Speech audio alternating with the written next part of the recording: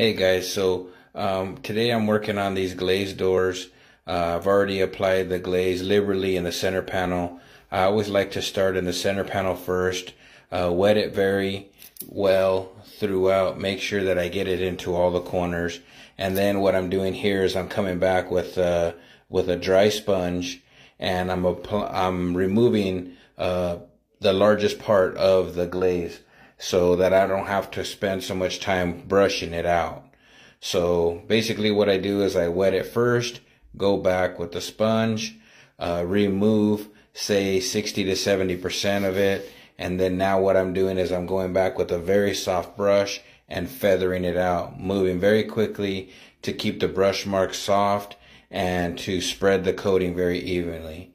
I always like to start with the center panel first. It just seems like it makes it very easy and easy to work and apply.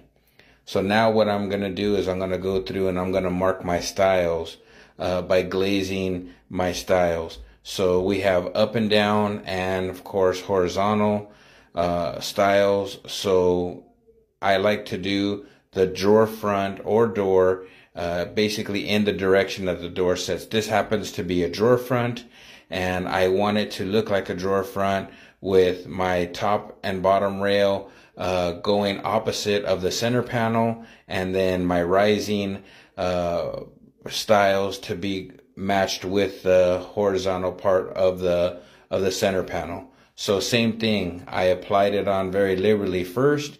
I come back with a dry sponge that just has a little bit of coating, start to remove it evenly, and then now I'm going to go back with the brush and evenly work it in and feather it out so that it makes a really nice soft appearance. This does take some practice. This is a wet glaze. It does set up pretty quickly. Typically you have around 2 to 3 minutes of open time before it starts to dry on you. So I'm doing this kind of early in the morning when it's a little bit cooler. It seems like it really helps to keep it so that you have time to work the coating. And if not, then you basically have to re-wet it with a damp cloth, remove it all, and start all over again. So here I'm going through working the inside detail, and you'll see me pinch down on the brush.